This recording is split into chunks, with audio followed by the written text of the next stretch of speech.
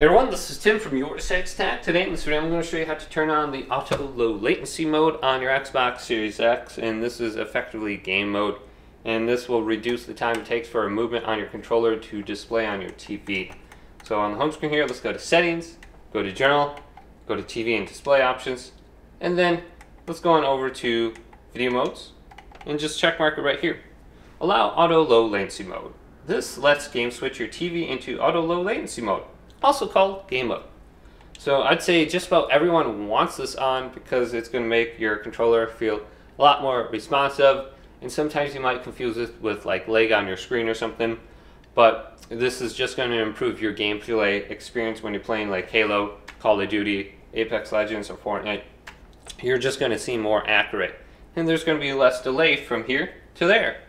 So hopefully this video did indeed help you out. Did leave it a big thumbs up and subscribe to my channel down below for more technical videos coming up next on YourSixTech.